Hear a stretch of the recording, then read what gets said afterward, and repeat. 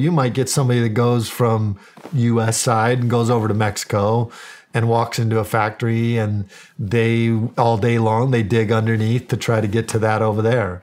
There's some very intricate tunnel systems that they've done. Man. And I don't think the U.S. even fully knows how many tunnels there are. So also I have a Patreon account. Patreon is that's a subscription account. Yep. They are our top supporters. They've been here since the beginning. They're the reason I get to be here. My team's here, and they're the reason you get to be here too. And so, well, thank you, Patreon. Yeah. And so one of the things I promise them is I offer them a opportunity to ask the guest a question before they come on. And so we got a couple of good ones here. This one's from Gregory Lawton.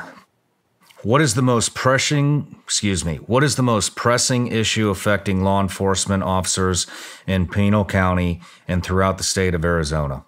So I think it's the same thing, not just for Pinal County. I think it's not just the same thing for Arizona, but the entire country, and that is the border.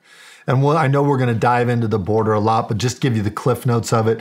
I think when we talk national security, the greatest threat to national security, the greatest threat to the undermining of the rule of law is beginning right at the open border situation, not holding people accountable, letting them come in here and break the law, then flooding our communities with unknown people. You know, the Border Patrol's vetting like 5% of those people. And so now these people, once they come across the border, they don't just stay on the border. They filter into communities like mine or in Arizona or across the country. And it creates a real challenge for us as law enforcement because the federal government allowed unvetted people to come into my community. And not only that, we're taking people from third worlds and expecting that we're not going to turn into a third world when we bring them into our communities. So the other piece to that is the fentanyl. Not just the drugs, but I think the fentanyl has become methamphetamine is still a big issue in Arizona, but the fentanyl poisonings that are going on in this country, and I know we're going to dive into that deeper, but when we talk about the most pressing matters, I think they're all combined: national security, threats to American lives, threats to our communities. It's starting at the southern border. Well, we got to... I hate diving into that, but I love diving into it because it needs to be heard. Yeah. And I can't wait to dive into that discussion because I don't know what to believe anymore. I don't believe really any media sources anymore. I think they're all over embellished. And so it'll be great to talk to somebody like you. They're over embellished, they're underreporting, and they're telling you the facts that they want you to want. They're telling you things to spin it their way. Yeah. And look, I've been accused of that, but today I'll give you truth and then let people decide as to whether or not but I don't give you things that if I don't know it, I'm not going to give it to you. I'm giving you things that I know because of being on the ground, the people I work with, the things that we see, that we talk to, all these things. So I think hopefully in the end, there's going to be a lot of people listening today that, are maybe for it or against it. And I hope to just give more information, truth about it, and then people can make up their own mind as to the severity of the problem. I appreciate that. Yeah. I really appreciate that. And the next question is from Lucas Carrion. Do you have any context behind the tunnel system that the cartel has built to funnel in drugs and potentially supporting a systematic attack against America with weaponry and high-value targets relying on that infrastructure? Well, Lucas, great question. It's not just a single tunnel. It's many tunnels. The cartels are flush with cash. They have the ability to build all sorts of stuff. You see a lot of tunnels down in places like Nogales, Arizona. And the reason I mention Nogales, not that it's just that Nogales is right on the Mexico border. So on one side of Nogales is 50,000 residents or 30 to 50,000 residents.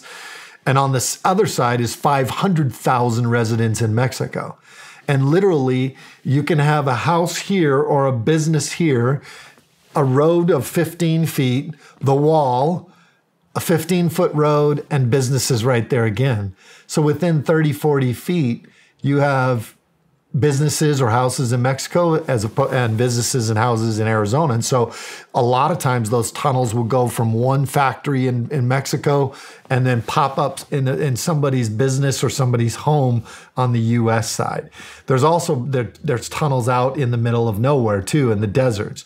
But right now the tunnels, they don't need to use them as much because the borders are wide open. Man. And so they're pushing people through more conventional routes as opposed to the tunnels, but they still exist. And whenever they find them, they usually destroy them. How do you have an estimation of how many tunnels there are, maybe just in Arizona? I mean, it's always changing. I mean, I think that you probably got hundreds. I don't know. Hundreds of tunnels. I mean, you're at least got every cartel is going to have their own pieces of tunnels. Every smuggler within those cartels has their way of being able to smuggle the product. You remember, it's not like the cartel ushers these people down themselves. They have different smuggling units that work for the cartels. And those guys, well, the money they make is based on their ability to successfully smuggle drugs or people into this country.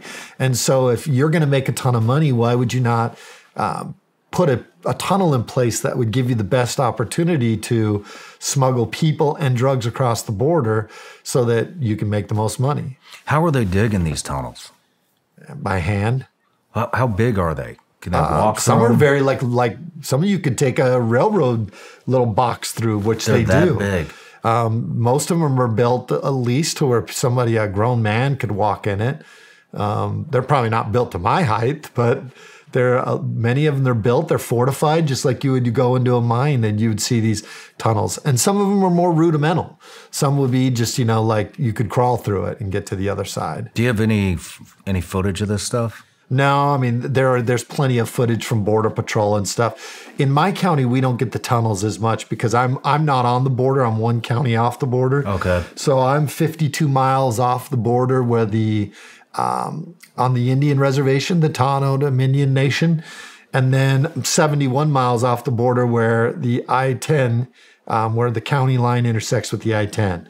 And so what we've got is problems of them pushing them through backpackers, drugs, all that coming through the reservation predominantly. And then anything that comes across the southern border, pretty much everybody that comes through Cochise County, Pima County, Santa Cruz County, those people eventually are going to get in a car, whether it's the drugs or the people that are being trafficked. They're going to get on one of our highways and head up to Phoenix. And Phoenix becomes a distribution hub for human trafficking, drug trafficking. So almost all of them will make it through Pinal County at some point, either on our highways or through our deserts to try to get to Phoenix, where they will be distributed throughout the rest of the country. Man, we're going to dive into this a lot more later, but I'm curious about these tunnels. How are they able to, you're saying they go from wherever in Mexico right into a living room or some type of a business. How are they locating that? They are good at it. How are they able to navigate into that business? A lot of it is just a compass. You can just go with a compass underground and just look and see if you're still on the heading, the right heading. I guess they would probably start in the U.S. and go to Mexico. They do it both ways. So they'll start in Mexico. And a lot of these people, you got to remember, they can pass freely on day visas, or some of these people can come back and forth. And so you might get somebody that goes from U.S. side and goes over to Mexico and walks into a factory, and all day long they dig underneath to try to get to that over there.